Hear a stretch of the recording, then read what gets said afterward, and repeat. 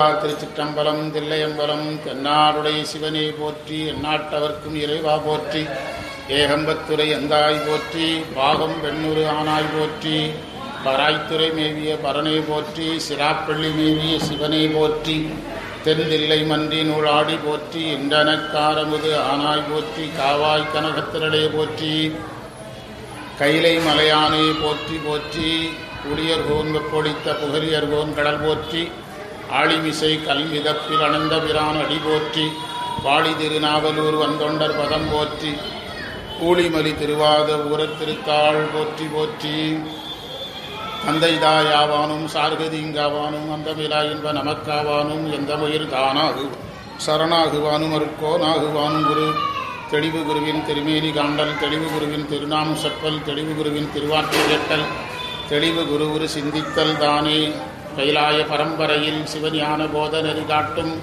வெண்ணை பயில் வாய்மை மெய்கண்டான் சந்ததிக்கோர் மெய்ஞான பானுவாகி குயிலாரும் பொழில் திருவாவடுதுறைவாள் குருநமச்சிவாய தேவன் சைலாதி மரபுடையோன் திருமரபு நீடூழி தழைகமாதோ அருள் மாறி உலகுக்கெல்லாம் அருள்கின்ற அன்னை மாறி பொருள் கோரி வருவோர்க்கெல்லாம் பூர்த்தியாய் கொடுக்கும் மாறி இருள் நீங்கி ஒளியே எங்கும் இருந்திடச் செய்யுமாறி தருமாறி தொழுதோம் என்று தமிழ்வாரி தருவாய் மாறி அன்புடன் வேண்டிடும் தன்னடியார்க்கலாம் ஆசி அருள் மாறி அன்பரின் உள்ள கோயிலில் வாழ்ந்திடும் அற்புத திருமாறி கரெக்டாக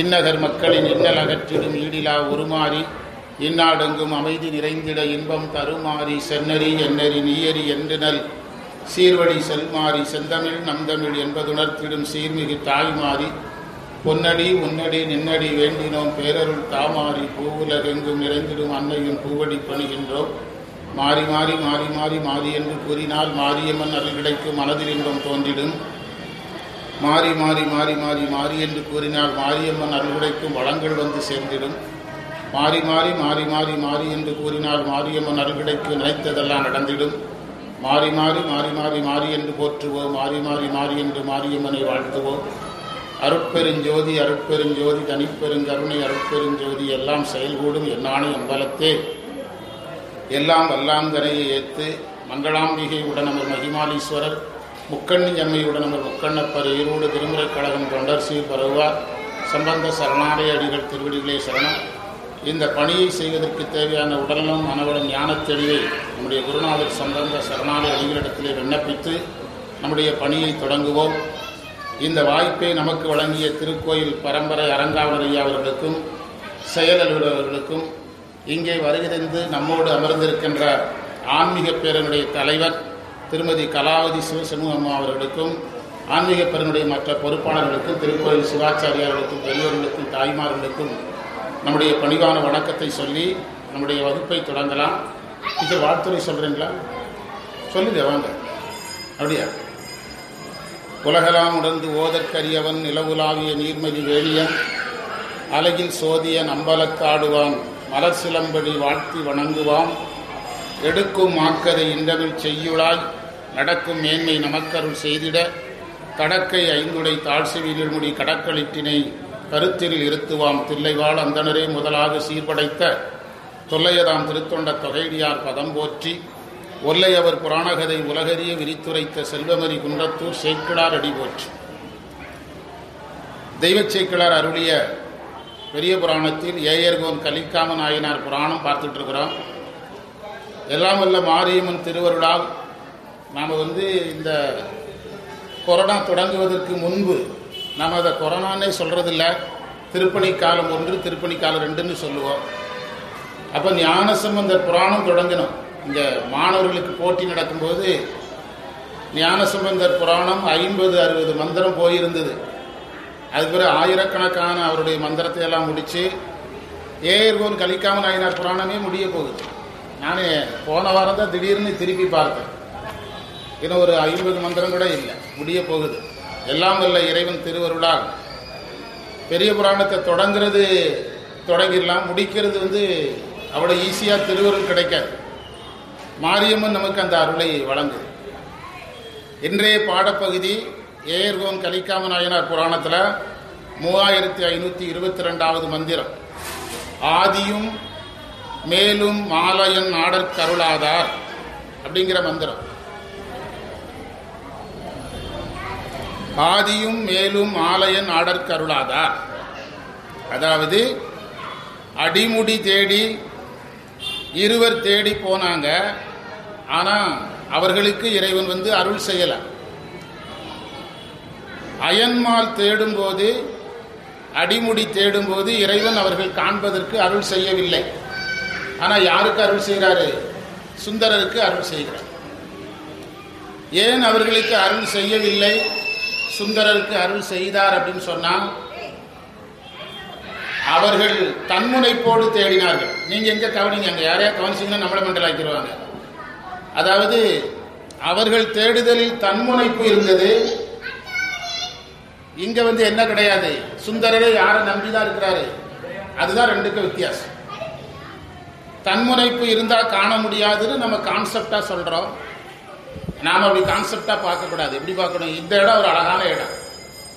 தன்முனைப்பு இருந்தால் காண முடியாது, தன்முனைப்பு இல்லைன்னா காணலாங்கிறதுக்கு இந்த இடம் ஒரு அழகான இடம். எது?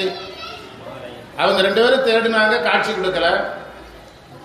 ஆனா இங்க சுந்தரர் தேடும், சுந்தரருக்காக பறவையாருக்காக என்ன செய்யறாரு? சர்வசாதாரணமா வருகிறார் என்றால், சுந்தரரிடத்தில் அந்த அளவுக்கு யாரை மட்டுமே நம்பி இருந்தாரு. அதுதான் அதனால அந்த காட்சி கிடைத்தது. திருவாசகத்தில் ஆங்காரம் தவிரார்கான் சாடலோ, அதுதான் அதுக்கு பிரமாணம். தன்முனைப்பு இருந்துங்கிறது ரெண்டு திருவாசகம் தான் அதற்கு பிரமாணம். ஆங்காரம் தவிரார்கான் சாடலோங்கிறது ஒரு திருவாசகம், இன்னொரு திருவாசகம் இருக்குது. இவங்க ரெண்டு பேரும் தேடும் போது வரக்கூடிய திருவாசகம். ஆதியும் மேலும் ஆலயன் ஆடற்கருளாதார் தூதினில் ஏகி தொண்டரை ஆளும் தொழில் கண்டே. தூதுக்காக சென்று, தொண்டரைங்கிறது இந்த இடத்துல சுந்தரரை. சுந்தரரை நாம அன்பு மார்க்கத்திற்கு உரியவராக, இந்த சுந்தரரை தோழமை மார்க்கத்திற்கு உரியவராக மட்டுமே பார்ப்போம். நாம தொண்டர் அப்படின்னா திருநாவுக்கரசரை மட்டும் சொல்லுவோம். ஆனா இங்க தொண்டர்னு யாரை சொல்றாரு? சுந்தரரை சொல்றாரு. அதுதான் சமீபத்தில் கூட ஒரு வகுப்புல நான் சொன்னேன். இவர்கள் 3 பேரும் 4 பேரும் ஒவ்வொரு மார்க்கத்திற்கு உரியவர்னு நாங்கள் சொன்னது உபசாரம். அதற்காக திருநாவுக்கரசருக்கு ஞானம் தெரியாது என்றோ, மாணிக்க வாசகர் சரியை செய்யவில்லை என்றோ முடிவுக்கு வர முடியாது. ஆமாறும் திருவடிக்கே அகங்குடையேன் பூமாலை புனைந்தேத்தேன் என்று மாணிக்க வாசகர் எதற்கு ஏங்குறாரு? சரியைக்கு ஏங்குறாரு. அப்ப அவருக்கு எதுல ஆர்வம் இருக்கு? ஆர்வம் இருக்கு. ஞானி நான்கினுக்கும் உரியன் என்று சொல்லுது சித்தியா. அதனால இந்த இடத்துல தொண்டரை ஆளும் தொழில் கண்டே. தொண்டரை ஆளும் தொழில், இறைவனுக்கு தொழிலே என்னதுதான். தொண்டர்களுக்கு ஆளுதல் என்பது, பொதுவா ஆளுதல் என்பது இப்ப நான் ஒரு நிறுவனத்தில் வேலை பார்க்கிறேன். அந்த நிறுவனத்தில் ஒரு தலைவர் இருக்கிறாருன்னா அவர் என்னை ஆளுவார். ஆழ்வார்னா என்னது? அவர் தேவைக்கு என்ன பயன்படுத்திடுவார். பண்டிதமணி சொல்லுவார், அதாவது உலகியல் தலைவனுக்கும் இறைவனுக்கு என்ன வேறுபாடுன்னா, உலகியல் தலைவனுக்காக நாம உழைக்கணும். ஆனா அங்க இறைவன் யாருக்காக உழைச்சிட்டு இருப்பாரு? அதுதான் 2 பேருக்குள்ள வேறுபாடுன்னு சமீபத்தில் பண்டிதமணி உரையில படிச்சோம். இந்த ஆளுதல் என்பது அதிகாரம் செலுத்துதல்ல, உதவுதலையே நம்ம எதா பார்க்கிறோம்? ஆளுதலா பார்க்கிறோம். ஆளுதல் என்பது உதவுதல். ஆனா ஒரு நிறுவனத்தில் ஆளுதல் என்பது என்னது? அதிகாரம் செலுத்துதல். உண்டா இல்லையா? அதனால தொழில், இது இறைவனுக்கு தொழில். காத்தல் உன கடனே, சார்ந்தாரை காத்தல் தலைவர் கடன். அந்த கடன் என்பதுதான் தொழிலா மாறும். கடன்கிறது தான் தொழில். இது ஒரு பிரமாணம், சாஸ்திரத்துக்கு பிரமாணம். வீதியில் ஆடிப்பாடி மகிழ்ந்தே மிடைகின்றார். மிடைதல்னா நெருங்குகின்றார். இதை பார்த்து வீதிகள்ல எல்லாருமே ஆடுறாங்க, பாடுறாங்க, நெருங்குறாங்க, கூட்டம் கூட்டமா சேர்றாங்க. பூதியில் நீடும் பல்கண நாத புகழ் வீரர். அதாவது வீதிகள்ல ஆடி பாடி வீரர்கள் எல்லாம், சிவபூத கணங்கள் எல்லாம் மகிழ்ச்சியில கொண்டாடுறாங்க இந்த நிகழ்ச்சியை.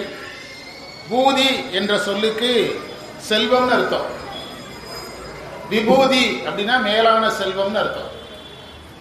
புரியுதா? உரையில் அந்த வார்த்தைக்கான பொருள் இல்லை. அன்னவர் முன்னும் பின்னும் அருங்கும் அணைவு எய்த மின்னிட யார்வால் அன்பரை உய்க்கும் இறைவோடும். இறைவன் வேகமா வர்றார். அதாவது எப்படியாவது அவசரமா சுந்தரரை யாருக்கிட்ட கூட்டி இணைச்சு விடணும், பறவையாற்ற இணைக்கணும். தேர்விழா முடிஞ்சதுல இருந்து நாமளும் அதுக்காக தான் வேலை செஞ்சுட்டு இருக்கோம். இப்ப சமீபத்தில் நமக்கு ஒரு பாடத்துல கூட வந்தது, பறவையாரை சுந்தரர் சந்தித்தல் என்பது எதுக்காக? அவர்களுடைய பணி செய்வதற்காகத்தான். புரியுதா? இப்ப பார்க்க போறோம். நேற்று திருமந்திரத்தில் கூட நேற்று முந்தானோட போட்டோம். அன்னவர் முன்னும் பின்னும் மருங்கு அணை வைத மின்னிடையார்வால் அன்பரை உய்க்கும் விரைவோடும். அழகான இடம். இறைவன் அடியாருக்கு உதவுறதுல ரொம்ப ஸ்பீடா இருக்கிறார், விரைவோடும். நீங்க இந்த நாயனார் யாரு, குங்குலிய கலைய நாயனார் புராணத்துல பார்த்தீங்கன்னா ரொம்ப வேகமா பொருள் எங்க சேர்ந்திருக்கோம், இவருடைய வீட்டுக்கு வந்திருக்கோம். இதெல்லாம் நம்ம எடுத்துக்கொள்ளணும். எதற்காக புராணங்கள் இதை அழுத்தமா சொல்லுதுன்னா, இது போன்ற செய்திகள் தான் நமக்கு தெய்வ நம்பிக்கை என்ன செய்துக்கிட்டே இருக்கோம், அதிகப்படுத்திக்கிட்டே இருக்கும். ரொம்ப ஸ்பீடா வர்றாரு ஆன்மாக்களுக்கு உதவுறதுக்காக. அதே மாதிரி சுந்தரருக்காக வேகமா வர்றாரு. சென்னியில் நீடும் கங்கை ததும்ப. சென்னியில கங்கை ததும்ப, ததும்புதல் என்றால் நிரம்பி வழிதல் அர்த்தம். திருவாரூர் மன்னவனார் அம்மறையவர்வால் வந்துட்டார். சேக்கிழார் பாருங்க, இந்த இடத்துல பலமுறை சுந்தரன் பாரு அல்லது வந்தொண்டர் பாருங்க, என்ன சொல்றாரு பாருங்க, மறையவர். மறையவர்னா யாரு இந்த இடத்துல? சுந்தரர். புரியுதா? திருவாரூர் மன்னவனார், சிவபெருமான் மன்னவனா, இவர் யாராம்? மறையவர் அப்படின்னு சொல்றார். ஏன்னா சுந்தரருக்கு இந்த வார்த்தை மிக பொருந்தும். ஏன்னா இவர் மன்னர் திருவும் உடையவர், மறையவர் திருவும் உடையவர். பிறந்தது மறையவர் வீட்டில், வளர்ப்பு மகனானது யாருக்கு? மன்னருக்கு. புரியுதா? அதனாலதான் எப்போதுமே சுந்தரர் திருமண கோலத்திலேயே இருப்பார். இதுல இறைவனை மன்னவர் ஏன் சொன்னார்? மன்னவர் என்று சொன்னது ஏன்? தலைவன் வேற. பதில் கண்டுபிடிக்க நான் அதுக்குள்ள சுடுதண்ணி எடுக்கிறேன். அதாவது ஒண்ணும் இல்லை, நிறைய இடங்கள் இருக்குது. முக்கிய காரணம் என்னன்னா, தியாகேசர். புரியுதா? அந்த தியாகேச பெருமானையே நம்ம யாராதான் பார்க்கணும்? மன்னவனாதான் பார்க்கணும், மன்னவராதான் பார்க்கணும். அதுதான் அதுல இருக்கிற குறிப்பு. தம்பிரானார் பின் சென்று தாழ்ந்து எழுந்து அருளால் மீழ்வார். தம் இறைவரின் பின் சிறிது தொலைவு சென்று வழிவிட்டு வணங்கி அருள் விடைபெற்று மீண்டு எம்பெருமானின் எல்லா வல்ல இயல்புதான் என்னை அப்படின்னு பறவையார் மீண்டுறாங்க. இறைவன் சுந்தரரை நோக்கி புறப்படுறாரு. பறவையார் மாளிகையிலிருந்து வெளியே வர்றாரு.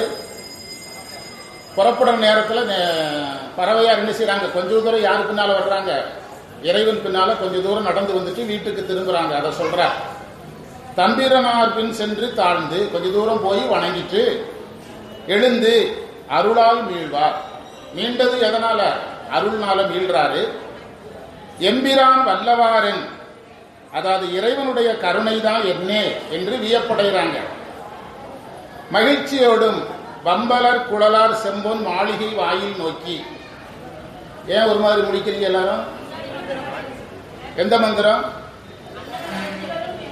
ஓ, அது சொல்ல வேண்டியதான், முடிச்சு என்ன பிரச்சனை? அன்பரும் என்பால் ஆவி. அது இந்த சித்தாந்த வகுப்புக்கு இது வச்சிருப்பேன், அதனாலதான் கிளிப்பு போட்டு காற்றடிக்குது இல்ல. எத்தனாவது மந்திரம்? அன்னவர் முன்னும் பின்னும் அருங்கு அணை வைத மின்னிடையார்வால் அன்பரை உய்க்க. அது சொல்லிட்டோம். அன்பரும் என்பால் ஆவி அளிக்கும்படி போனார், என் செய்து மீழ்வார். சுந்தரர் காட்சி மாறுது. சுந்தரரை நோக்கி யார் வந்துட்டு இருக்கிறார்? இறைவன் வர்றாரு.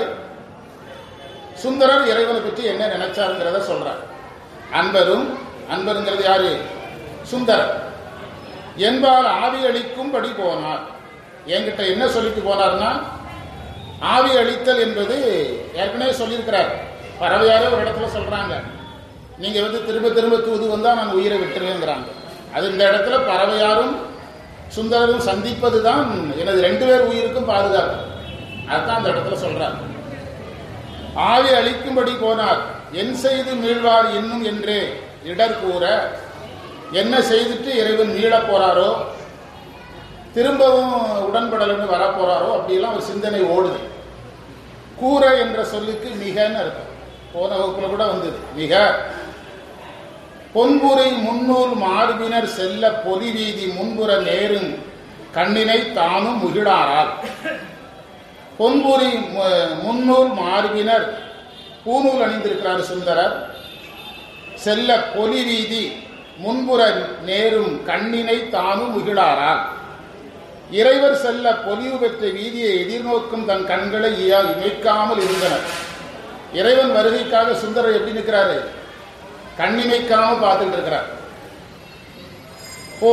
பூணூல் அணிந்த மார்புடைய இறைவர் செல்ல பொலிவு பெற்ற வீதியை எதிர்நோக்கும் தன் கண்களை இமைக்காமல் இருந்தனர். கண்ணிமைக்காமல் பார்த்துட்டு இருக்கிறார். யாருடைய வருகைக்காக? இறைவனுடைய வருகைக்காக. போய் எந்த அளவிற்கு இதை பேசி முடிச்சுட்டு வர்றாரோ, என்ன செய்கிறாரோ, கண்ணிமைக்காம தேடிட்டு இருக்கிறார். அந்நிலைமை கண். அடுத்து மன்மதன் வாளி கழிவார் தான். வாளிக்கு அடிவார்னு பிரிக்கணும். பிரிச்சிருக்காங்களா? வாளிக்கு அழிவார்னு இருக்கும். வாளிக்கு அழிவார்னு பிரிக்கணும். அழிவார்தம் மண்ணுயிர் நல்கும் தம்பெருமானார் வந்து எய்த. இறைவன் வந்துட்டார். சுந்தரர் வர்ற வழியை பார்த்துக்கிட்டே இருக்கிறார். இறைவன் வர்றார். அந்நிலைமைக்கண் மன்மதன் வாளிக்கு அடிவார்தான். திடீர்னு சேக்கிழார் தன்னுடைய காப்பிய உத்தியை உள்ள கொண்டு வர்றார். ஆசைக்கடவுடைய அம்புக்கு அழிந்து கொண்டிருக்கிறாரா யாரு? சுந்தரர். நான் உங்கள்கிட்ட பல தடவை சொல்லியிருக்கிறேன். நீங்க அதை அப்படியே எடுத்துதான் நிறைய சொற்பொழிவாளர்கள் பேசிட்டு இருக்காங்க. இன்னும் பெரிய புராணத்தை அகமான ஒரு மாதிரி நம்ம பேசிட்டு இருக்கிறான். இப்பதான் சமீபத்தில் உங்களுக்கு ஒரு திருமந்திரத்தில் எடுத்து கொடுத்தேன். அதாவது ஒரு உரையாசிரியர் சொல்றாரு, அறம்பொருள் இன்பம் வீடுதான் புருஷார்த்தங்கிறாரு. இன்னொரு உரையாசிரியர் யாரு? சைவ சித்தாந்த நூற்பதிப்பு கழகம் ராமநாத பிள்ளை. அவர் என்ன சொல்றாரு? இந்த மந்திரத்தை நீங்க எதுல வச்சு பார்க்கணும்? சுந்தரர் வச்சு பார்க்கணும். சுந்தரர் கல்யாணம் பண்ணியிருந்தாலும் நினைப்பு முழுவதும் யார் மேல? இறைவன் மேல. நம்ம உலகியல் திருமண வாழ்க்கை போல, நம்ம பார்க்கிற கல்யாண காட்சிகள் போல யாரை கற்பனை செய்திடக்கூடாது? சுந்தரரை கற்பனை செய்திடக்கூடாது. அவருடைய வாழ்க்கையில 2 பேர் சம்பந்தப்படுறாங்க. இவர் ஒரு தீவிரமான சமயமாக்கி யோகமாக்கி, பறவையார் சொல்லவே வேண்டாம், மிகப்பெரிய சைவத்தில் மிகப்பெரிய தேர்ச்சி பெற்றவங்க. சங்கிலியார் சொல்லவே வேண்டாம், அதை விட பெரிய ஆளு. இந்த 3 பேரை இணைச்சு நீங்க உலகியல் கதை சொல்லிட்டு இருந்தீங்கன்னா அது எப்படி சைவமாகும்? எதற்காக சொல்லுவது? காப்பிய உத்திக்காக சொல்லப்படும். புரியுதா? அது எப்பவுமே தெரிஞ்சுவிடணும். கம்பராமாயணத்திலாம் காப்பிய உத்தி கிடையாது, நேரடியா எடுத்துக்கலாம். அது என்னதுன்னா, அது ஒரு ராஜா ராணி கதை. கம்பராமாயணம் என்ன கதை? ஒரு மன்னனுடைய மகனும் இன்னொரு மன்னனுடைய மகனுக்கும் உள்ள கதை. இது அப்படி கிடையாது. இது ஒரு சைவத்துல இறைவன் தான் அங்க முதன்மை ஹீரோ. நீங்க அதை கொஞ்சம் புரிஞ்சு படிக்கணும். கம்பராமாயணத்துல அப்படியே சொல்லலாம், தப்பே கிடையாது. அன்பரும் என்பால் ஆவி அளிக்கும் பொடி போனார். அந்நிலைமைக்கண் மன்மதன் வாளிக்கு அழிவார்தம் மண்ணுயிர் நல்கும் தம்பெருமானார். சுந்தரருக்கு உயிர் கொடுக்க வர்றாரா யாரு? இறைவன். மண்ணுயிர் நல்கும் தம்பெருமானார். இதுல வச்சு பாருங்க. மைக்க சரி பண்ண, மைக் சரியில்லை. 2-3 வகுப்பா இதான் நிலைமை.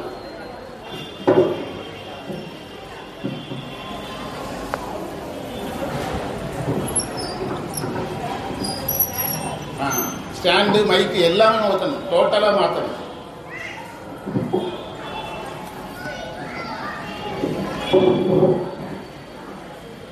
இந்த திருவிழா முடிஞ்ச உடனே அந்த செட்டுக்காரங்க எதையாவது தூக்கிட்டு போயிடுறாங்க, திரும்ப கொண்டு வந்து ஒப்படைக்கிறதுக்கு. மைக் செட்டுக்காரங்க கவனிங்க. மண்ணுயிர் நல்கும் தம்பெருமானார். நிலைத்த உயிரை சுந்தரருக்கு கொடுக்கிறவராக வந்து எய்த இறைவன் வந்துட்டார். முன்னெதிர் சென்றே. அவருக்கு முன்னால யார் போறார்? சுந்தரர் போறார். மூவுலகும் சென்று அடையும் தாள். 3 உலகுக்கும் செல்லக்கூடிய திருவடி இறைவனுடைய திருவடி. பாதம் 2 வினவில். அவ்வளவுதான். சோதி மணிமுடி சொல்லி, இப்ப சோதி வேண்டியதில்லை. பாதம் இரண்டும் வினவில் பாதாளம் ஏழினுக்கு அப்பால். அந்த திருவாசகம் தான் இங்க வேற வடிவத்தில் வருது. மூவுலகும் சென்று அடையும் தாழ் சென்னியில் வைத்து அப்படின்னா என்ன அர்த்தம்? சுந்தரர் வேகமா ஓடி போய் யார் காலில் விழுந்து கும்பிடுறாரு? இறைவனுடைய காலில் விழுந்து வணங்குறார். இறைவன் வந்துட்டார். எங்க இருந்து? அதாவது 1, 2, 3, 4வது மந்திரம் வந்திருக்கிறார். பறவையார் மாளிகையிலிருந்து புறப்பட்டு எங்க வந்திருக்கிறாரு? அவ்வளவுதான் கதை, அவ்வளவுதான் நகர்ந்திருக்குது. நீங்க அதுக்குள்ள அந்த காட்சிகளை விரிச்சிடக்கூடாது. இவ்வளவுதான் நடந்திருக்கு. முன்னதில் சென்றே மூவுலகும் சென்று அடையும் தாள் சென்னியில் வைத்து என் சொல்லுவார் என்றே தெரியாதார். என்ன சொல்ல போறாங்கிறது யாருக்கு தெரியல. ஏன்னா இவர் என்ன வேணாலும் சொல்லுவார். புரியுதா? இன்னும் சுந்தரரை கொஞ்சம் படுத்தணும்னு நினைச்சா வேற ஏதாவது என்ன செய்வார்? சொல்லுவார். அதனால என் சொல்லுவார் என்றே தெரியாதார். இறைவன் என்ன சொல்லுவார் அப்படிங்கிறத யாராலேயே கண்டுபிடிக்க முடியல. அதுதான் இருக்கிற செய்தி. எம்பெருமான் நீர் என்னுயிர் காவாது இடர் செய்யும் கொம்பனையாழ்வார். எம்பெருமான் என் பெருமானே என் உயிரை காவல் செய்யாது துன்பம் செய்யும் கொம்பை போன்ற பறவையாரிடத்தில் என்றும் அப்படிங்கிறார். அதாவது பறவையாரை சந்திக்க வரைக்கும் என்னுடைய உயிருக்கு பாதுகாப்பு கிடையாது அப்படிங்கிறார்.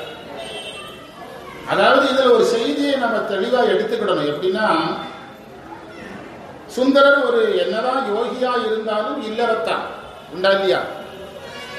இல்லறத்துக்குள்ள வந்த பிறகு திரும்ப அந்த இல்லறத்தை என்ன செய்யக்கூடாது? மறுக்க முடியாது. அந்த இல்லற நியதிகளுக்கு என்ன செய்யணும்? உட்பட. நீங்க பாண்டிமாதேவியுடைய வரலாற்றை எடுத்து படிச்சீங்கன்னா, அவங்களுக்கு சமண மதத்தில் மன்னன் உடன்படுகிறான், பாண்டிமாதேவி உடன்படலை. ஆனா சமணர்கள் இந்த மாதிரி ஞானசம்பந்தர் மதுரைக்குள்ள வந்திருக்கிறாரு, பாண்டியன் ஆள் என்ன செஞ்சிடறான்? அப்படி சோர்ந்து டல்லாயிடுறான். அப்ப உங்களுக்கு என்ன நடந்தது அப்படின்னு யார் கேட்கிறா? அந்த மங்கையர்கரசியார் கேட்கிறாங்க, உங்களுக்கு என்ன நடந்தது? ஏன் அப்படி சோகமா இருக்கிறீங்க? அப்ப அந்த நடந்ததையெல்லாம் சொல்லும் போது இதுல என்ன செஞ்சா நியாயமோ அதை நீங்க செய்யுங்கன்னு சொல்றாங்க. அப்ப அந்த இடத்துல அவங்க யாரா நடந்துடுறாங்க? மங்கையர்கரசியார். அதுதான் அந்த இடம் உங்களுக்கு புரிஞ்சுதுன்னா சரி. அதான் கணவனா நடக்க வேண்டிய இடத்துல கணவனா நடக்கணும், மனைவியா நடக்க வேண்டிய இடத்துல மனைவியா நடக்கணும்.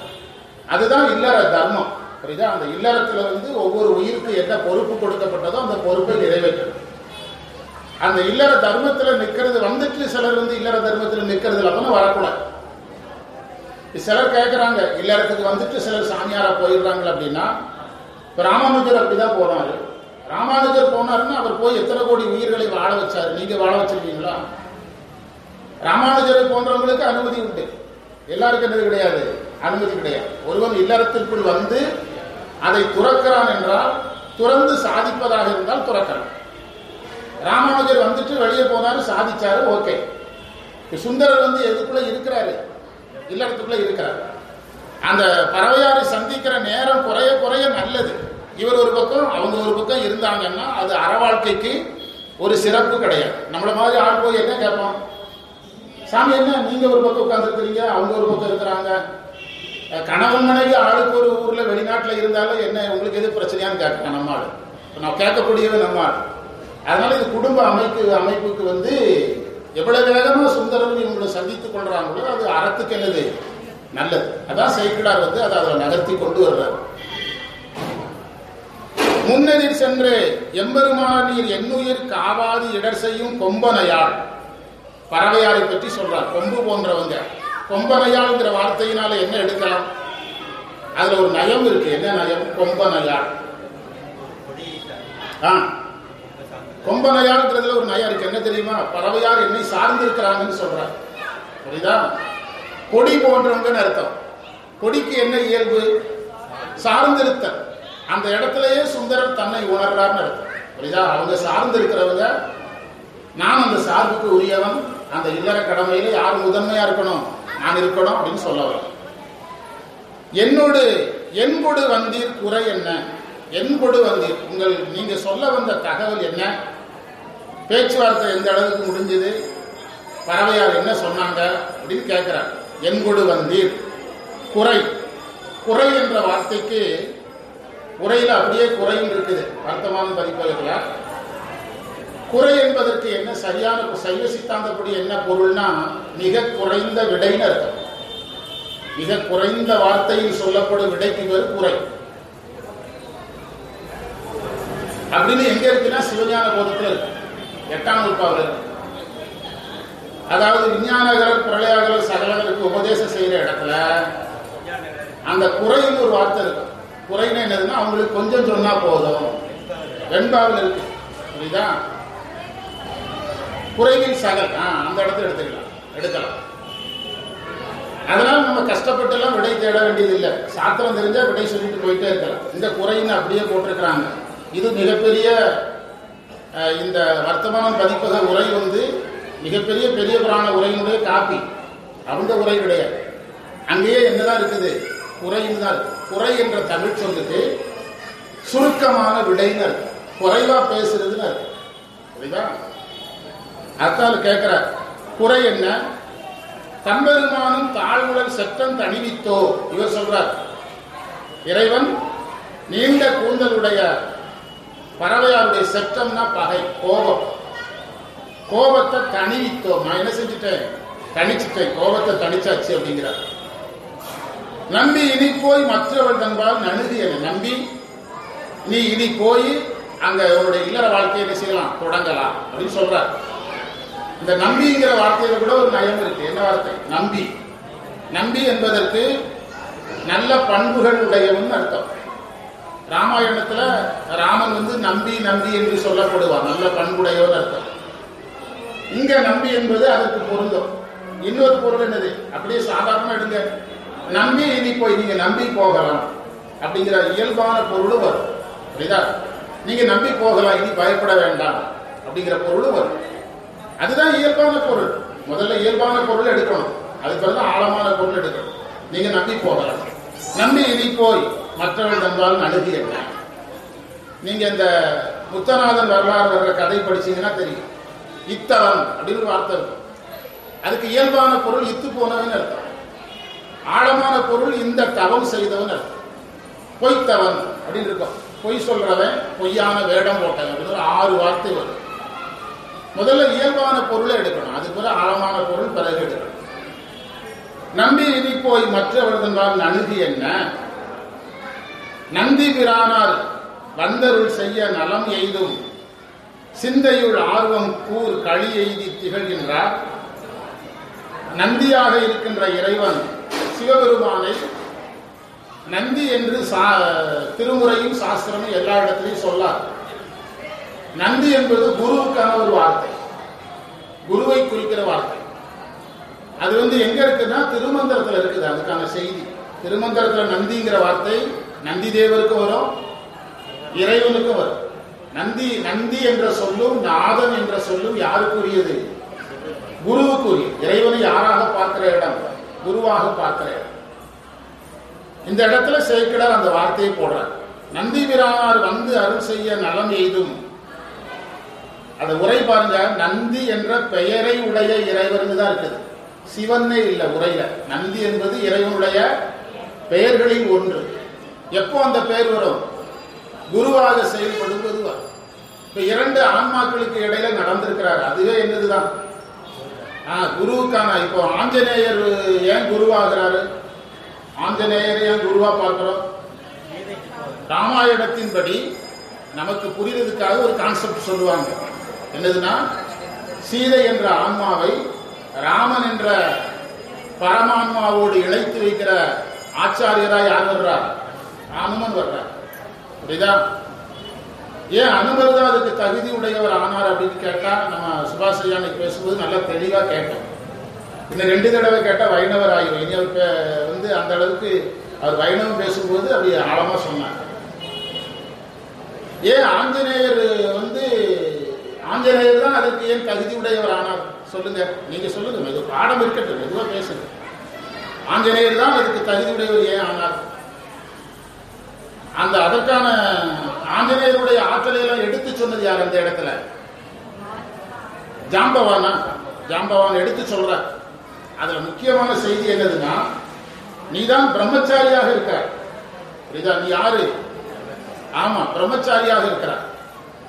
அதாவது குருவுக்கு என்ன இலக்கணம்னா, அவன் உலகை கடந்து போனவனாக இருக்கக்கூடாது, உலகை தாண்டி போனவனாக இருக்கணும். புரியுதா? உலகை கடந்து போகும்போது அவன் சராசரி மனிதனுடைய இயல்பும் அவனுக்கு என்ன செய்யும், வர ஆரம்பிக்கும். என்ன எடுத்தீங்கன்னா, இன்னைக்கு நான் பேசுறேன், நாளைக்கு எனக்கு ஏதோ உலகியல் வேலை இருந்தால் அந்த வேலையை நான் அந்த வேலையை பார்க்க போயிருக்கேன். ஆனா தாண்டி போனவன் அதுக்கு என்ன செய்ய மாட்டான், வரமாட்டான். புரியுதா? இன்றைக்கு ஒரு பண்டார சாஸ்திரம் படிச்சுட்டு இருந்தேன், சிவாச்சிரம தெளிவு அப்படிங்கிற நூல்ல படிச்சுட்டு இருந்தேன். அதுல துறவிக்கும் இல்லறத்தானுக்கு என்ன வேறுபாடுனா, துறவியை உலகம் பாதிக்காது, இல்லறத்தானே என்ன செய்யும், பாதிக்கும் அப்படின்னு இருக்குது பண்டார சாஸ்திரம். திருவாவூர் ஆதின பண்டார சாஸ்திரம். ஆஞ்சநேயர் பேசிக்கா யாரு, சன்னியாசி அவர். அதனாலதான் அவர் மனோஜபம் அப்படின்னு ஒரு மந்திரம் உண்டு ஆஞ்சநேயருக்கு. அதுல ஜிஜேந்திரியன் ஒரு வார்த்தை இருக்கு. ஜிஜேந்திரியன்னா ஐம்புலன்களை வென்றவர். அதனாலதான் அவர் ஏன் கடலை அவர் நீந்தி போகணும்னா போயிருப்பார்ல, எதுக்கு அவ்வளவு கஷ்டப்படணும், நம்மாலே நீந்தி போறான். அன்னைக்கு ராமேஸ்வரமும் இலங்கை ரொம்ப பக்கத்துல இருந்தது. ராமாயண காலத்துல ஒரு சின்ன பாலம் தான் தேவைப்பட்டது. ஆஞ்சநேயர் நினைச்சிருந்தா என்ன, அவர் விஸ்வரூபத்துக்கு ஒரு விஸ்வரூபத்துல எப்படி ஒரு 5-6 கிலோமீட்டர் வரும், ஒரு 10 தடவை கையசைச்சாருன்னா இலங்கை வந்துடும். ஏன் செய்யல?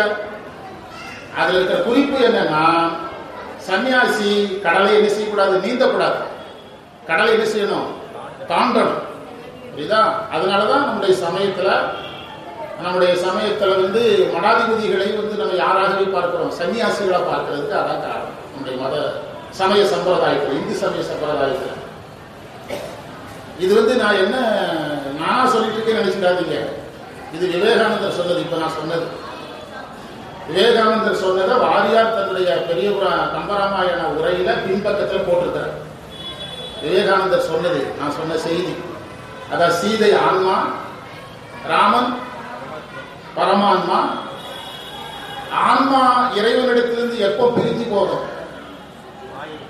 மாயை, ஆசையில பிரிய. சீதை எப்படி பிரிஞ்சாங்க, மான்ல ஆசைப்பட்டு பிரிஞ்சாங்க. இறைவனிடத்திலிருந்து ஆன்மாவை பிரிப்பது ஆசை. திரும்ப சேர்த்து வைக்கிறதுக்கு யார் வேணும், குரு வேணும். புரியுதா? அந்த ஆன்மாவுக்கு டிஸ்டர்ப் பண்ண 3 குணங்கள். ரஜோகுணம் யாரு, ராவணன். தமோகுணம் விபீஷணன். தாமச குணம், பிறகு ரஜோகுணம், தமோகுணம், சாத்வீக குணம். ராவணன், கும்பகர்ணன், விபீஷன். இந்த 3 கேரக்டர் டிஸ்டர்ப் பண்ணுங்கிறது தான் 3 பேரு. வேதத்துல ஒரு கான்செப்ட் இருக்குதுங்க. அதாவது ஆன்மா ஆசையினால் இறைவனை பிரியும். அவ்வாறு ஆன்மா இறைவனை பிரியும் போது 3 வகையான குணங்கள் அந்த ஆன்மாவோடு சம்பந்தப்படும். ரஜோகுணம், தமோகுணம், சத்துவ குணம். இந்த சின்ன 3 வரி கான்செப்ட் தான் 10,000 பாடல்களாக 40,000 வரியாக எதா வருது, கம்பராமாயணமா வருதுன்னு வாரியார் சொல்றார். அந்த புக்கு என்கிட்ட இருக்கு. அதுலதான் நான் ஆட்டோகிராஃப் வாங்கி வச்சிருக்கிறேன். 8/8/85 5 கிழிஞ்சு போச்சு. 8/8/85 வாங்கினது. புரியுதா? அப்பதான் அந்த வீடியோ கவரேஜ் எல்லாம் வருது. வாரியார் பேசுறத 30 நாள் வீடியோ கவரேஜ் பண்ணாங்க மதுரையில. மதுரை மீனாட்சி அம்மன் கோயில்ல அந்த திருக்கல்யாண மண்டபம் ஒரு இடம் இருக்கு, வடமேற்கு மூலையில. அங்க நடந்தது நிகழ்ச்சி. சரி, பாடத்துக்கு இப்ப நம்ம பேசுனது வரப்போகுது. நந்தி பிரானார் வந்தருள் செய்ய நலமெய்தும் சிந்தையில் ஆர்வம் கூர் களி எய்தி திகழ்கின்றார். நன்மை பொருந்திய உள்ளத்தில் ஆசை மிகுதலால் உண்டான மகிழ்ச்சி உடையவராகி சுந்தரர். அவருக்கு ஒரு ஆர்வம் வந்துட்டு நம்ம பறவையார் மாளிகைக்கு போறோம். திகழ்கின்றார். பந்தமும் வீடும் நீர் அருள் செய்யும் படி செய்தீர்.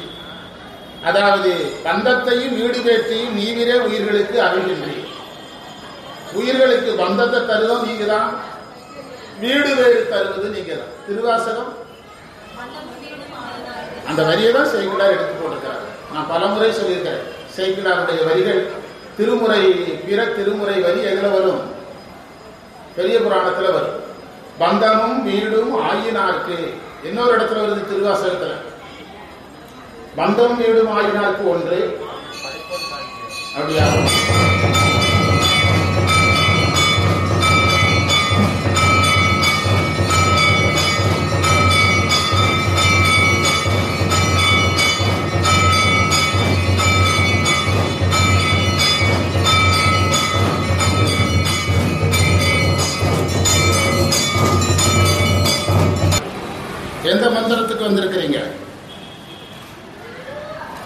பந்தத்தையும் வீடு வேற்றையை நீவிரே உயிர்களுக்கு அருளும் நிலைக்கேற்றவாறு அருள் செய்தீர்.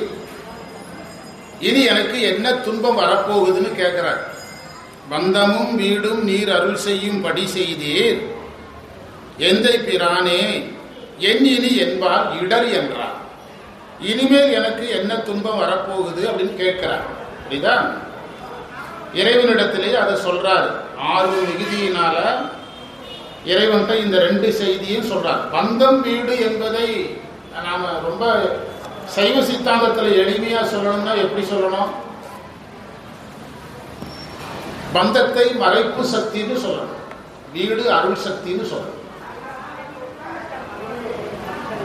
இந்த இடத்துல எதுக்கு அந்த மறைப்பு சக்தி அருள் சக்தியை கொண்டு வர்றாரு? மறைத்தது அவர் தான், மறைப்பை நீக்கிறது யார் தான்? இந்த இடத்தை வச்சு அந்த கதையை முடிச்சுக்கலாம். புரியுதா? ஏன் அந்த பூ பறிக்கிற நேரத்தில் பார்க்க வேண்டாம்னு என்ன செஞ்சிருக்கலாம்? இறைவன் சொல்லியிருக்கலாம். அந்த இடத்துல என்ன செய்யறாரு? மறைக்கிறார். என்று அடி வீழும் நண்பர்தம் அன்புக்கு எளிவந்தார். இப்படியெல்லாம் சொல்லிட்டு சுந்தரர் இறைவனுடைய திருவடியில வீழ்றாரு. வீழும் நண்பர், நண்பர்ங்கிற வார்த்தையை பயன்படுத்துறாரு சேக்கிழார். அன்புக்கு எளிவந்தார். பாத்தீங்களா? இப்பதான் சொன்னோம். ஏன் இருவர் தேடு, இன்னைக்கு பாடம் அதுலதான் தொடங்கிச்சு. இருவர் தேடும் போது கிடைக்காத இறைவன் சுந்தரருக்காக தூது போறாரு அப்படின்னா, அவங்க ரெண்டு பேருக்கு இல்லாத ஒன்று யார்கிட்ட இருந்தது? சுந்தரர்கிட்ட இருந்தது. சுந்தரர் யாரையே நம்பி இருந்தாரு? அவங்க ரெண்டு பேரும் அவங்கள நம்பி இருந்தாங்களே தவிர யாரை நம்பல.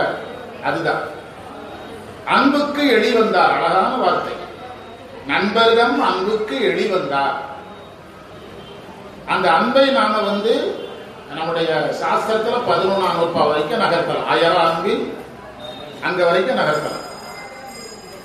சென்று அணை சேயிழைவாள் என்று அருள் செய்து இறைவன் சொல்றார், நீங்க போகலாம்.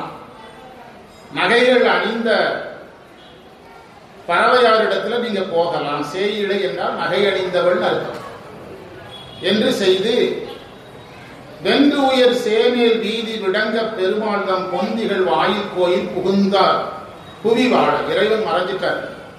இடவத்துல ஏறி கோயிலுக்குள்ள போய் இறைவன் மறைஞ்சிட்டார். இனி சுந்தரர் எங்க போகணும்? மாளிகைக்கு புறப்பட்டு போகணும். தம்பிரானார் பின் சென்று தாழ்ந்து, அப்போ இவர் என்ன செய்யல? இறைவன் போகும்போது கொஞ்சம் பின்னால போய், நம்ம ஏற்கனவே பார்த்திருக்கிறோம். அதாவது தமிழர் மரபுல ஒருவர் நம்மை பிரியும் போது என்ன செய்யணும்? பின்னால் போய் அவங்கள வரவேற்கும் போது சென்று வரவேற்கணும், அனுப்பும் போது பின்னால் சென்று அனுப்பி வைக்கணும். இந்த கொண்டு வந்து மனை புகுந்துங்கிற மந்திரம் எதுல இருக்குது? எந்த நாயனார் புராணத்துல? அந்த புராணத்துக்குள்ள போனீங்கன்னா அங்க அந்த செய்தியை பார்க்கலாம். வரவேற்று செய்வாங்கிறத உரையில பார்க்கலாம். தாழ்ந்து எழுந்து அருளால் தம்பிரான் பின் சென்று தாழ்ந்து எழுந்து அருளால் மீழ்வார். இதே வரி யாருக்கு வந்தது? முன்னால பறவையாருக்கு வந்தது. பறவையாரும் இதே மாதிரி செய்யறாங்க. அதுல இருந்து என்ன தெரியுது? ரெண்டு பேர் மனநிலையும் ஒன்று. அதுதான் இதுல முக்கியம். புரியுதா? தொலைக்காட்சியில முந்தையெல்லாம் ஒரு நிகழ்ச்சி நடத்துவாங்க. கணவன் மனைவி ரெண்டு பேரும் பங்கெடுப்பாங்க. ரெண்டு பேர் செயலும் ஒரே மாதிரி இருக்கான்னு பார்ப்பாங்க. புரியுதா? அதே மாதிரிதான் இங்க இந்த வரியை நீங்க பிடிச்சிட்டீங்கனாலே ரெண்டு பேருக்கு நோக்கம் யாரை கும்பிடுறது தான். அதுதான் நீங்க அவருக்கும் அதே வரி, சுந்தரருக்கு அதே வரி, அந்த அம்மாவுக்கு அதே வரி. அருளால் மீழ்வார் எம்பிரான் வல்லவார் என்று எய்தி மகிழ்ச்சியோடும். எம்பெருமானின் எல்லாம் வல்ல இயல்புதான் என்னே. இதுல இருந்து என்ன தெரியுதுன்னா, இறைவனால் முடியாதது எதுவும் இல்லை என்பது தெரிகிறது அப்படின்னு சுந்தரர் நினைக்கிறார். ஏனென்றால் இங்கு ஏற்பட்டிருக்கிற இந்த சூழலை இறைவனை தவிர யாராலும் என்ன செய்ய முடியாது? மாற்ற முடியாது.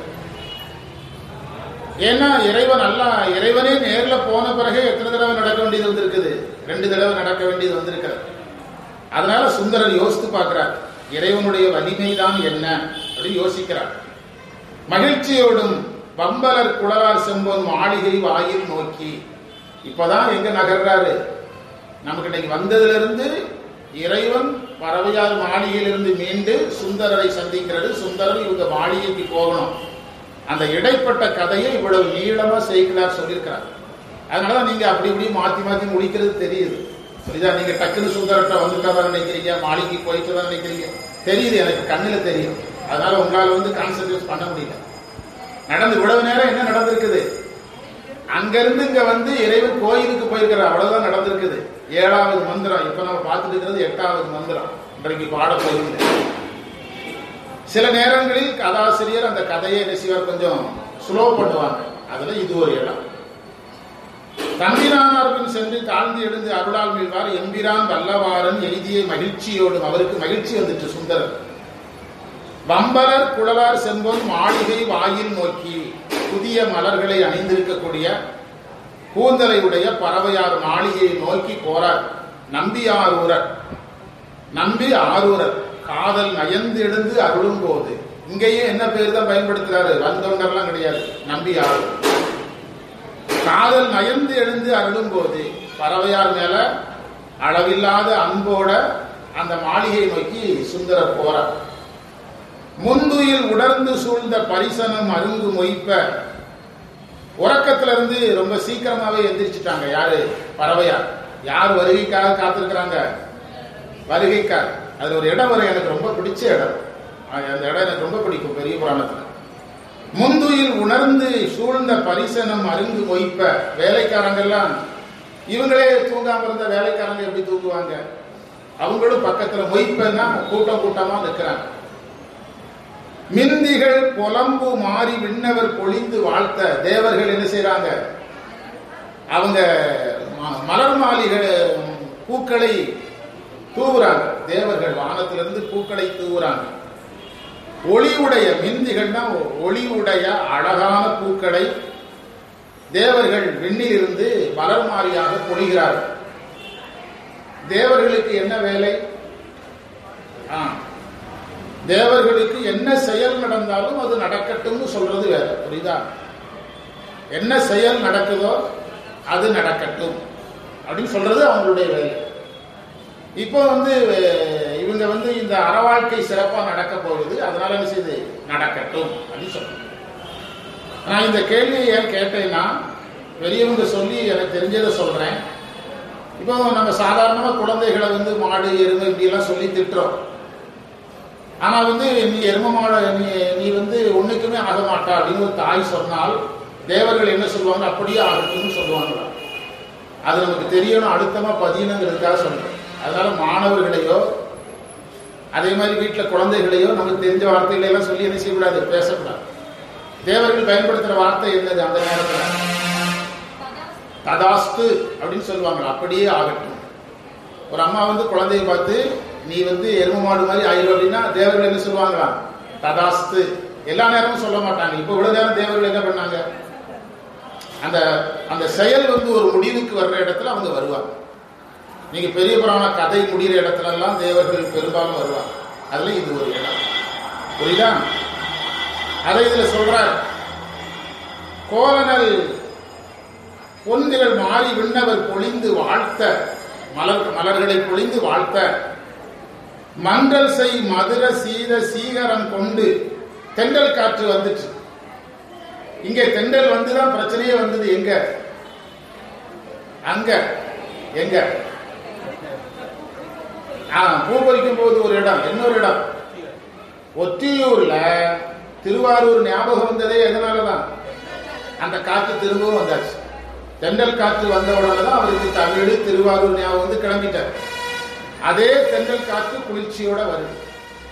இது எப்படின்னா, நீங்க மகாபாரதம் ராமாயணம்லாம் டிவியில பாத்தீங்கன்னா இடையிடையே சூரிய உதயம் சூரிய அஸ்தமனத்தை காட்டுவாங்க. காலச்சக்கரம் சுழந்தது அப்படிம்பாங்க.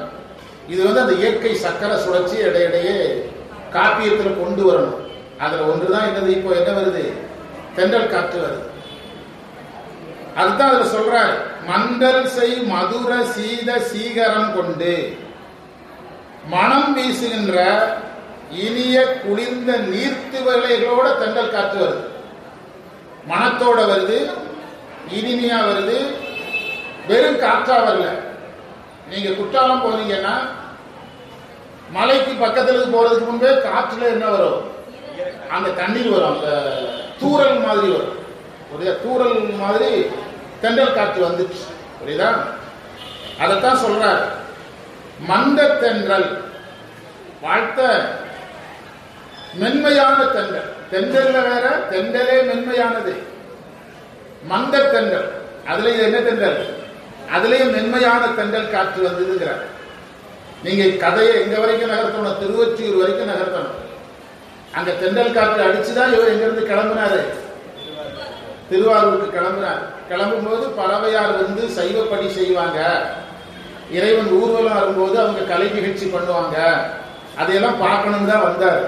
திரும்பவும் அதே தென்றல் என்ன செய்யுது? வருகிறது. புரியுதா? அத சொல்றாரு. தென்றலும் எதிர்கொண்டு எய்து சேவகம் முன்பு காட்ட. அதுவும் சுந்தரருக்கு சேவகம் செய்யற மாதிரி பணி செய்ததுங்கிறார். மாலை தன் கலவை சேரு. இனி நிறைய வர்ணனைகள் வரும், பொறுமையா படிங்க. மாலை தன் கலவை, மாலைங்கிறதோட தன் சேர்க்கலாம். தன் மாலை தன் கலவை அப்படி சேர்க்கலாம். சேரு மான்மதம்னா கஸ்தூரி வாசனை பொருள், சாந்து பொங்கும் கோலனல் பசுங்கற்பூரம் குங்குமம் முதலாயுள்ள சாலுமை கலங்கள் சுந்தரருக்கு ரெடி பண்றாங்க அவரை வரவேற்கிறதுக்கு. புரியுதா? என்னதெல்லாம்? மாலை, கலவை சாந்து, கஸ்தூரி கலந்த சந்தனம், பச்சை கற்பூரம், குங்குமம் முதலிய பொருட்கள், அவர் போட்டுக்கிட்டதுக்கு நகை, கலங்கள் இருக்கு பாருங்க, கலங்கள், அவர் அணிந்து கொள்றதுக்கு நகைகள், ஒருங்கை அணியும் பூண் ஆடைகள் வகைகள் தகுதியுடைய பிறகு இவற்றை பரிவாரங்கள்லாம் தாங்கி முன்னால போகுது. யார வரவேற்க? சுந்தரர். ஏன்னா இவர் வந்து நீங்க திருநாவுக்கரசர் மாதிரியோ ஞானசம்பந்தர் மாதிரியே கற்பனை பண்ணிடக்கூடாது. எப்போ என்ன கோலம்? மாப்பிள்ளை கோலம். மாப்பிள்ளை கோலத்திலே இருப்பார் எப்போ. அதனால இதெல்லாம் எடுத்துட்டு போறாங்க. யார வரவேற்க? சுந்தரரை வரவேற்கிறதுக்கா. அந்த பட்டியல் எல்லாம் ஞாபகம் வச்சுருங்க, அழகான பட்டியல். புரியுதா? அதுல நகைகள் எடுத்துட்டு போறாங்க. அவர் அணியக்கூடிய ஆடைகள் எல்லாம் புதுசு புதுசா எடுத்துட்டு போறாங்க. இவ்வகை இவர்தம் வந்து எய்திய விருப்பினோடும் மைவளர் நெடுங்கண்ணாரும் மாளிகை அடைய மன்னும் செய்வினை அலங்காரத்து சிறப்பணி பலவும் செய்து நெய்வளர் விளக்குதுவும் நிறையிடம் நிறைத்து பின்னும். இவ்வாறு சுந்தரர் வந்து சேர பொருந்திய விருப்பத்தோடு மைபூசிய கண்களுடைய பறவையாரும் மாளிகை முழுவதும் நல்ல அழகா அலங்காரம், மாளிகை முழுவதும் அலங்காரம் பண்ண சொல்லிட்டாங்க. அலங்காரம் செய்து அணிகலன்கள் பலவற்றை செய்து நெய் விளக்கு வச்சு தூபங்களையும் நீர் நிறைந்த குடங்களையும் வரிசையா வச்சிருக்கிறாங்க. புரியுதா? அதுக்கு முந்தன மந்திரத்துல என்ன சொன்னாரு? ஒருங்கை அணியும் பூனாடை வகைகளும் தகுதி பிறகு ஆகியவற்றை தாங்கும் பரிவாரங்கள் முன்னால் செல்ல. அப்ப அதை வந்து யார் கூட வந்ததா எடுத்துக்கிடணும்? சுந்தரர் வரும்போது முன்னால வந்ததா எடுத்துக்கணும். புரியுதா? அப்படிதான் எடுக்க முடியும். இங்க நம்ம சுந்தரர் வந்து சேரன் வருது பாத்தீங்களா? அதனால சுந்தரர் வரும்போது, ஏன்னா அவர் கூட என்ன இருக்குது? பரிவாரங்கள் இருக்குது. இதுல திருநாவுக்கரசருக்கு பெரிய அளவுல பரிவாரங்கள் கிடையாது. ஞானசம்பந்தருக்கு பரிவாரங்கள் ரொம்ப அதிகம். மாணிக்கவாசகர்களுக்கு பரிவாரங்களே கிடையாது. ஆனா யாருக்கு உண்டு? சுந்தரருக்கு உண்டு. அதனால இந்த பரிவாரங்கள் இதையெல்லாம் எடுத்துட்டு வந்ததுன்னு எடுத்துக்கணும். அமைந்து அதன் பின் நீர் நிறைந்த குடங்களை எல்லாம் வரிசையா அமைத்து பின்னும் பூமொழி, திரும்பவும் வர்ணனை வரும், அதையும் பாருங்க. பூமொழி நரும் தாமம், தாமம்னா மாலை, புத்துநல் தாமம்பு மாலை தூக்கி, தாமம்னா மாலை, மனமுடைய அழகான மாலைகள், மணிகள் இழைத்த மாலைகள் தொங்க விடுறாங்க. யார வரவேற்கிறதுக்கு? சுந்தரரை வரவேற்கிறதுக்காக தொங்க விடுறாங்க. விருப்பம் தருகின்ற பொன் சுண்ணத்தை வீசி மனம் கமழும் சந்தனத்தால மெழுகிறாங்க. மாளிகை சந்தனத்தால் மெழுகிறாங்க. எப்போ? எந்த டைம்ல நடந்துட்டு இருக்குது? விடியற்காலம், தூங்க வேண்டிய நேரத்துல. இப்பதான் பஞ்சாயத்து முடிச்சுட்டு இருக்காரு இறைவன், இவர் போறாரு, அவங்க ரெடி ஆயிட்டாங்க. புரியுதா? மார்கழி மாசம் கோயில் ரெடி ஆகிற மாதிரி கற்பனை பண்ணிடுங்களேன். 4:30 மணிக்கு மேல கோயில் ரெடி ஆகிற மாதிரி ரெடி ஆகுறாங்க. சுற்றி உள்ள தன் தோழியர் வாழ்த்துக்களை சொல்ல தூய மலர்கள் நிறைந்த வீதியில் பெருமணிகள் பதித்த வயலின் முன் வந்து பறவையார் தாமும் சுந்தரரை வரவேற்று நின்றார். யார் வந்து வரவேற்கிறார்? சுந்தரரை வரவேற்கிறாங்க.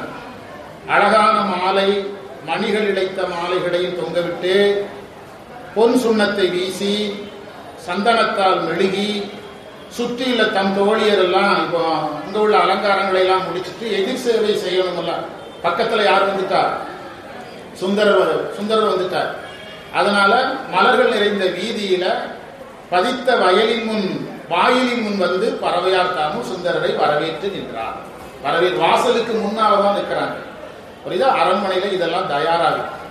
இன்றைக்கு பாடம் வந்து நிறைய. இது 12வது மந்திரம். ஆனா எவ்வளவுதான் நடந்திருக்குது? ஒரு அரண்மனை மாளிகை விட்டு இறைவன் வெளியே வந்திருக்கிறாரு, இவர் மாளிகைக்கு போறார், அவ்வளவுதான் கதை. அதனால கொஞ்சம் கவனமா படிக்கணும். கதை வேகமா நகர்ந்ததுன்னா நமக்கு சந்தேகங்கள் நிறைய வராது. இதுல நிறைய கவனம், கொஞ்சம் கவனிக்கலன்னா காட்சி மாறி. இதுதான் கவனமா படிக்கணும். பறவையாரும் வந்து வரவேற்கிறாங்க. வண்டுலாம் குழலார் முன்பு வந்தொண்டர் வந்து கூட. இந்த இடத்துல என்ன தொண்டர்ங்கிறாரு? வந்தொண்டர். இதுக்கு முந்தின மந்திரத்துல நம்பியார் ஒரு வார்த்தையை பயன்படுத்தினார். சரிதாங்களா? வண்டுலாம் குழலார் முன்பு வந்தொண்டர் வந்து கூட. கூட என்றால் சேரன்னு அர்த்தம். கண்டபோது உள்ளம் காதல் வெள்ளத்தில் கரை காணாது. கண்டபொழுது உள்ளத்தில் எழுந்த அன்பு பெருக்கத்துல எல்லை கரை காண முடியாத நிலைக்கு யார் போயிட்டாங்க? பறவையார் போயிட்டாங்க. கரை காணாது கொண்ட நான் அச்சம் கூற. என்ன வந்துட்டு? வெக்கமும் பயமும் வந்துட்டு. சொற்பொழிவாளத்தை கொடுத்தீங்கன்னா இப்ப நம்ம இவ்வளவு நேரம் பேசுனத 5 நிமிஷம் முடிச்சுட்டு போயிருப்பான். அது நம்முடைய நோக்கம் அல்ல. புரியுதா? ஒரு 10 மந்திரம் 15 மந்திரத்தை எடுத்தா நம்ம ஒவ்வொரு சொல்லா படிக்கணும். சைவத்துல என்னைக்கு நம்ம சொற்பொழிவு கண்டுபிடிச்சோமோ அன்னைக்கு தான் நம்ம கெட்டது. அதனாலதான் நம்ம திருக்கூட்டத்துல என்ன கிடையாது? சொற்பொழிவு கிடையாது. ஒவ்வொரு சொல்லாம் இதுவா படிக்கணும். இப்போ இந்த தகவல் தொடர்பு சாதனங்கள்ல நிறைய சொற்பொழிவு கேட்டதுனால நம்ம மக்களுக்கு இப்ப எதுவும் ஏறுறது இல்லை. சொற்பொழிவு கேட்டா நீங்க கை தட்டிக்கிட்டே இருப்பீங்க. வகுப்பு கேட்டா ஆசிரியர் ஆகலாம். எனக்கு யாரையா பார்த்தா இவங்களை ஆசிரியர் ஆக்க முடியுமா? அப்படிதான் பார்ப்பேன்.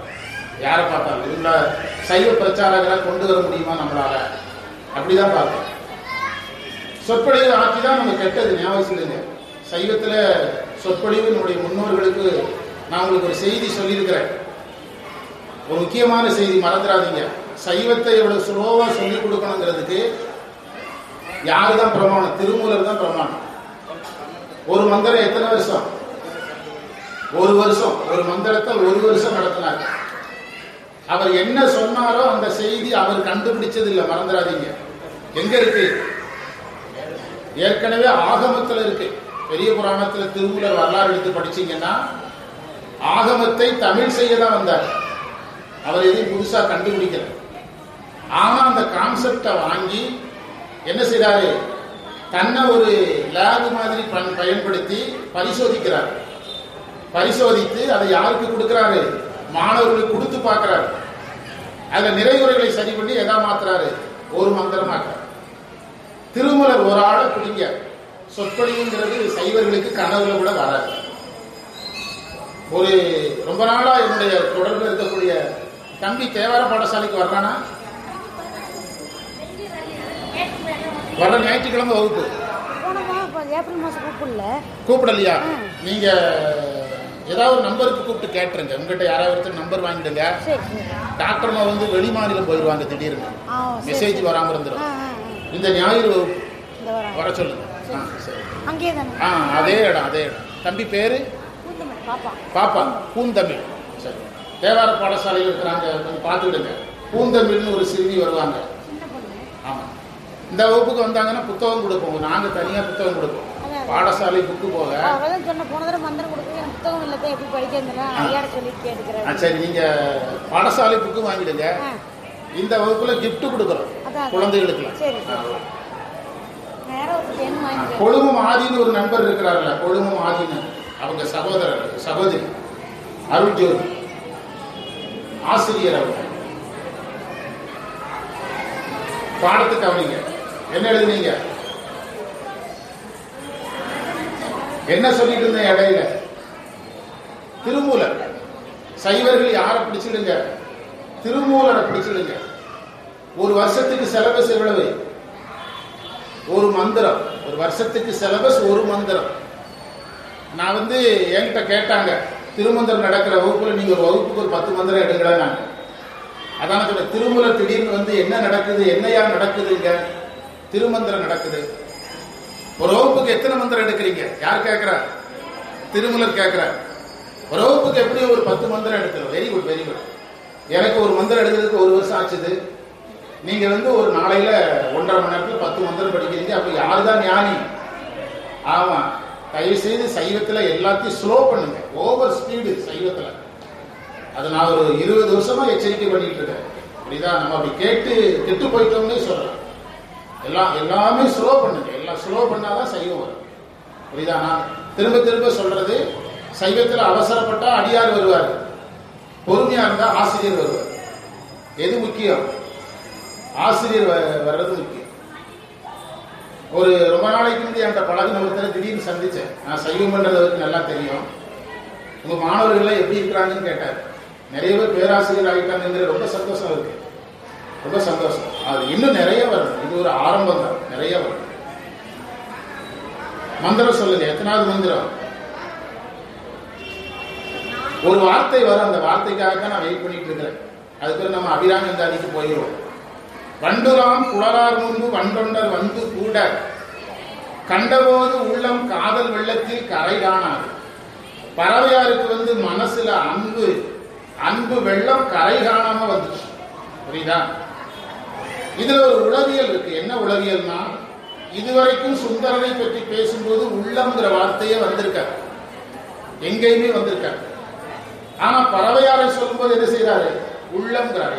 என்ன வித்தியாசம்னா, சாதாரண உலகியல் வாழ்க்கையில ஆண்களுக்கும் பெண்களுக்கு என்ன வேறுபாடுனா, ஆண்கள் உளறிக்கிட்டே இருப்பாங்க, எதுவும் எங்க தேங்காது, மனசுல தேங்காது.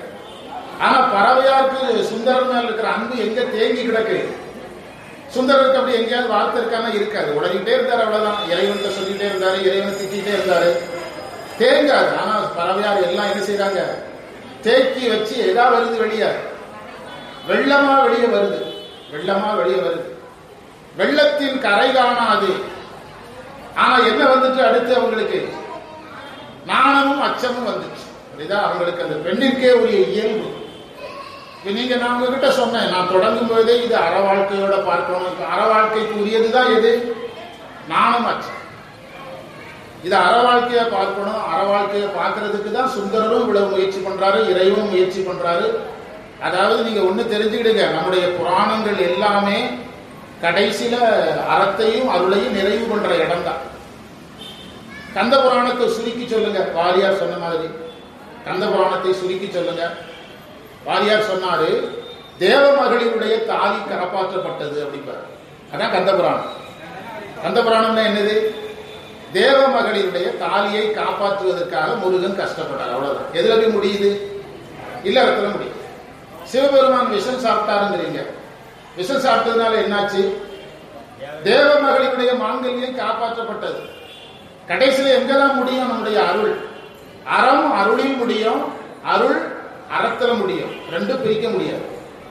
அதனாலதான் இன்னைக்கு ஒரு அடியார்கிட்ட பேசிக்கிட்டு இருந்தேன். நம்ம திருக்குறள் திருவிழா நடத்த போறோம். ஒரு 90 நாளைக்குள்ள ஒரு கருத்தரங்க உள்ளூர்ல பண்ண போறோம். ஒரே திருமுறையா பண்ணி திருக்குறளை நம்ம எல்லாரும் கொண்டு சேர்க்கறது தவிர்த்துக்கிட்டே இருக்கிறோம். திருக்குறள் கொடுத்துருவோம். ஒரு ஆளுக்கு 2 பதிகம். பரிமேலழகர் உரையெல்லாம் தொடக்கூடாது. வரதராசனார் உரை வாங்க சொல்லுவோம் எல்லாரையும். நான் வாங்கி தர மாட்டேன், வாங்க சொல்லுவோம். அதுல 2 அதிகாரம் குலுக்கல் முறையில எடுப்போம். என்ன அதிகாரம் வருதோ அப்படி கண்டினியூவா 3 மணி நேரம் கருத்தரங்க பண்ண போறோம்.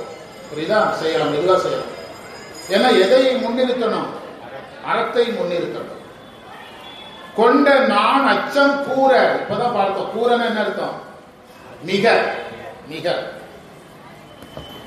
வணங்க குறிசிலாரும். அச்சத்தோடையும் நாணத்தோடையும் சுந்தரரை கும்பிடுறாங்க. நல்லா கற்பனை பண்ணி பாருங்க. அதாவது அன்பு அதிகமாகுது, நாணமும் அச்சமும் வருது. 2க்கு மத்தியில யாரை கும்பிடுறாங்க? அந்த இடத்த நீங்க நல்லா அந்த அவங்களுடைய பண்பு அந்த இடத்துல பார்க்கணும். தந்தளில் செங்கை பற்றி, இந்த வரிதான் சொன்னேன். இந்த வரிதான் எனக்கு ரொம்ப பிடிச்ச வரின்னு சொன்னேன். தந்தளில் செங்கை பற்றி கொண்டு மாளிகையும் சார்ந்தார். சுந்தரர் உடனடியா யார் கையை பிடிக்கிறாரு? பறவையார் கையை பிடிச்சு மாளிகைக்குள்ள கூட்டிட்டு போறாரு. பாத்தீங்களா? அந்த பறவையார்கிட்ட இந்த ஸ்லோ யார்கிட்ட இல்லை. அதுதான் இந்த வரி எனக்கு ரொம்ப பிடித்த வரி, பெரிய புராணத்துல ஒரு வரி. டக்குன்னு பறவையாருடைய கையை பிடிச்சு வேகமா எங்க போறாரு, மாளிகைக்குள்ள போறாரு. நம்ம என்ன எதிர்பார்த்திருப்போம், பறவையார் வந்து வாங்க ஏதோ தப்பு நடந்து போச்சு அதெல்லாம் பெருசா எடுத்துக்காதீங்க எங்க சொல்லுவாங்க, அவர் சாரி சொல்லுவாரு, ஒரு ஐயம் சாரி சொல்லுவாங்க அப்படின்னு நினைச்சிருப்போம். டக்குன்னு என்ன செய்யறாரு, கையெட்டி பிடிச்சு மாளிகைக்குள்ள போறார். அதுதான் சுந்தரருடைய அந்த எளிமை தன்மை, அவருடைய அந்த தன்மை, அந்த அன்பினுடைய மிகைக்கு அது ஒரு அடையாளம். அன்பின்மை அவர் மனசுல என்ன செய்யல, அவர் ஒரு வகையில நீங்க உலகியலா யோசிச்சு பாருங்க. ஏன் நான் சொன்னா நீ வந்து இறைவன்டே மறுப்பியா, நான் சொல்லிதானே இறைவன் வந்தாரு அப்படின்னு நம்ம அதுல ஒரு வாதத்தை உண்டு பண்ணுவோம். நம்ம கெடுறதே எங்கன்னா ஒரு எதிர்வினைக்கு எதிர்வினை, நம்ம கெடுறதே எங்கன்னா எதிர்வினைக்கு எதிர்வினை. எதிர்வினைக்கு எதிர்வினை பண்ணக்கூடாது. எதிர்வினையை முடிக்கிறதுக்கு என்ன வழின்னு பார்த்து அதை சரி செய்யறதுக்கு அடுத்த வழி என்னன்னு பார்க்க சுந்தரர் பார்த்தாரு.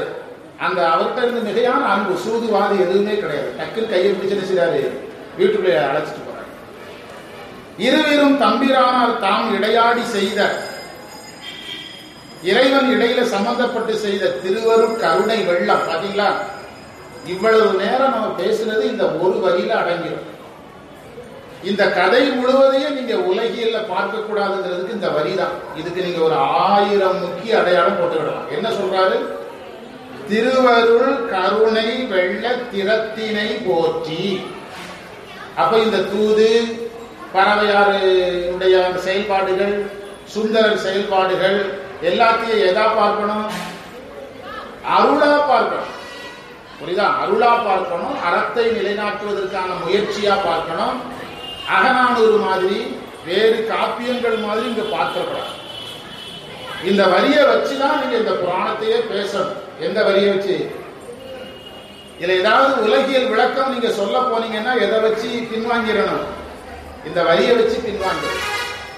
இடையில ஆசை கடவுள் எல்லாம் வர்றாரு, அது எதற்காக, காப்பிய உத்தி, புரியுதா, காப்பியத்தினுடைய டெக்னிக்ஸ் அதுல அது வருமே தவிர நீங்க அதை எடுத்து பேசிடக்கூடாது. இப்ப நமக்கு வந்து ஆதீனத்துல வழங்கப்பட்ட பாடத்துல எனக்கு முன்னால பேசினவர் அதுல உலகில் வரும்போது உலகில் அப்படியே விளக்கம் சொல்லிட்டே இருந்தாரு. நான் அதுக்குள்ள போகவே இல்லை. அது அனித்திய இன்பங்களை பேசுகிறதுன்னு நம்ம விளக்கத்துக்கு போயிட்டோம். புரியுதா, அதை நம்ம சொல்ல வேண்டியது இல்லை. அது ஆசிரியர்கள் மாணிக்க வாசகரே நிறைய இடத்துல சொல்றாரு. அது எதுக்காகன்னா அந்த ஆன்மாக்களை எச்சரிக்கிறதுக்காக சொல்றாரு. புரியுதா, அது அவங்க மேல என்ன செய்யக்கூடாது, ஏற்றி விடும். சிந்தை மருவும் இன்ப வெள்ளத்து அழுந்தி, சிந்தையினில் வரக்கூடிய இன்ப வெள்ளம், சிவானந்த வெள்ளத்தில் அழுந்தி உடற்சி வாய்க்க ஒருவர் ஒருவர் ஒருவருள் ஒருவர் நேரும் நிலையில் உயிர் ஒன்றான். அதாவது 2 உயிர், ஆனா எத்தனை உயிராயிட்டாங்களாம், ஒரே உயிராயிட்டாங்க. அப்படின்னா என்ன அர்த்தம், யாரால் கலந்துட்டாங்க, இறைவன் அவங்க 2 உயிர்லயே வியாபகம் ஆயிட்டு, உயிர்ல கலந்துட்டாங்க. நீங்க வந்து இந்த ராமாயணத்துல ஒரு செய்தி இருக்குது, வாலி இறந்துருவான். வாலியினுடைய மனைவி பேர் என்னது, தாரை. அந்த தாரை சொல்லுவா, நீ வந்து நம்ம 2 பேருக்கும் ஒரே உயிர்னு சொல்லுவ, ராமாயணத்துல 2 பேருக்கும் ஒரே உயிர்னு சொல்லுவ, அப்படின்னா நான் எப்படி உயிரோட இருக்கிறேன். ராமாயணத்துல கம்பர் இப்படி கேட்பார், புரியுதா. அப்ப 2 பேருக்கும் ஒரே உயிர்னா நீ இறக்கும் போது யார் இறந்திருக்கணும், அல்லது நான் உயிரோட இருக்கிறதுனால நீ என்ன செஞ்சிருக்கணும், உயிரோட இருந்திருக்கணும். அந்த இடம் எதற்காக, இந்த கான்செப்ட் எதற்காக காப்பியத்தில் வரும்னா அன்பின் எல்லையை காட்டுறது. 2 பேருக்கும் ஒரே உயிர்ங்கிறது எதை சொல்ல வரும், அன்பினுடைய எல்லை. தாரை அதை ஒரு ஆர்குமெண்டா வைப்பார் ராமாயணத்துல. ராமாயணத்தை முழுசும் நான் பேசுற காலங்கள் உண்டு, புரியுதா. அதனால எனக்கு நல்லா ஞாபகம் வருவது பேசுறது. அதனால ஒருவர் ஒருவர் மேலும் நிலையில் உயிர் ஒன்றானார். என்ன அழகான இடம். நீங்க இந்த திருநாவுக்கரசர் ஒரு இடத்துல தேவாரத்தில் சொல்றாரு, நீங்க அந்த தேவாரத்தை கண்டுபிடிக்கணும்னா கொஞ்சம் தேடணும். அதாவது ஆன்மாக்களுக்குள் தான் புகுவதாக ஒரு இடத்துல பாடியிருக்கிறார். ஆன்மாக்களுக்குள்ள தான் புகுவதாக பாடியிருக்கிறார் திருநாவுக்கரசர். ஆமா, அந்த இடம் வேற, இது வேற. அதுவும் இதே ஒட்டியதுதான். கள்ளரோங்கிறது இறைவன் தனக்குள் வந்ததை சொல்ற இடம். ஒரு இடத்துல திருநாவுக்கரசர் ஆன்மாவுக்குள்ள நான் போவேன்னு பாடியிருக்கிறார். ஆமா, நீங்க வந்து ஒண்ணுமில்லை, இவ்வளவு யோசிக்க வேண்டாம். நம்முடைய தீக்கை விதிமுறைகள் என்ன சொல்லுது, தீக்கை விதிமுறையில என்ன சொல்லியிருக்காங்கன்னா, ஆகமப்படி தீக்கை வழங்கும் போது கிரியாவதியில என்ன செய்யணும்? கட்டாயம் வேள்வி செய்யணும். கிரியாவதியில் வேள்வி செய்யும் போது யார் சிவதீக்கை கொடுக்கிறாரோ அவர் அங்க அமர்ந்திருக்கணும். சிவதீக்கை வாங்குறவர் அங்க உட்கார்ந்து இருக்கணும். அப்போது அந்த அந்த வேள்வியில் வருகின்ற அம்மையப்பருக்கு என்ன பேரு? வாகீஸ்வரன் வாகீஸ்வரி என்று பெயர். அந்த வேள்வியில் வர்ற அம்மையப்பருக்கு பேரு. இந்த செய்தியை நீங்க நல்ல தெளிவா படிக்கணும்னா மாபாடியம் பாயிரம் படிக்கணும். பாயிரத்துல இருக்கு நான் சொல்றதெல்லாம். அந்த தீர்க்கை கொடுக்கிற நேரத்துல அந்த குரு முதல்ல மாணவன் உயிருக்குள்ள போகணும். மாணவனுடைய உடம்புக்குள்ள போகணும். மானசீகமா அவனுடைய உயிரை என்ன செய்யணும்? உயிரை கைப்பற்றணும். வாங்கி இந்த வாகீஸ்வரன் வாகீஸ்வரியில வாகீஸ்வரிட்ட கொடுக்கணும். சிவனிடத்துல கொடுத்து வாகீஸ்வரிட்ட கொடுக்கணும். வாகீஸ்வரி அந்த ஆன்மாவை தன் கற்பத்தில் எத்தனை மாசம் வைக்கிறதா பாவிக்கணும்? 10 மாதம். அதனாலதான் தீக்கைக்கு பிறகு வேற பெயர் கொடுக்கிறது. புதுசா அந்த உயிர் பிறக்குது. தன் கற்பத்தில் 10 மாதம் வைக்கணும். அதற்கு பிறகு அம்மையிடத்திலிருந்து இறைவன் அந்த உயிரை வாங்கி குருவிடத்தில் கொடுத்து, அந்த குரு யாருக்கு கொடுக்கணும்? அப்ப இந்த இடத்துல ஒரு ஆன்மாவுக்குள் இன்னொரு ஆன்மா செல்லுகின்ற மரபு சாஸ்திரத்துல இந்த கான்செப்ட்ல தான் வரும். வேற கான்செப்ட்ல வராது. அதனால இது எதனுடைய எல்லையா பார்க்கணும்? ஞான எல்லை. ஞான எல்லையாக, அன்பு எல்லையா பார்க்கணும். புரியுதா? என்று இந்த இடத்துல ஒரு அடையாளம் வச்சுட்டேங்க. நம்ம ஒரு 1-2 அபிராமியந்தாதி படிச்சுட்டு மழை வந்துடக்கூடாது. நாம அடுத்த பகுதிக்கு போகலாம். அபிராமியந்தாதி வச்சிருக்கீங்களா? எத்தனை மந்திரம் படிச்சோம்? 8ங்கய்யா. 9வது மந்திரம் படிக்கலாம்.